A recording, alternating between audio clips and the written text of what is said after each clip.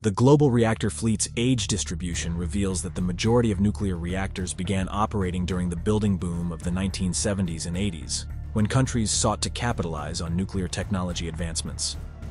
Out of the 422 reactors worldwide, around 62% have been in operation for 31 to 50 years, having connected to the grid between 1973 and 1992.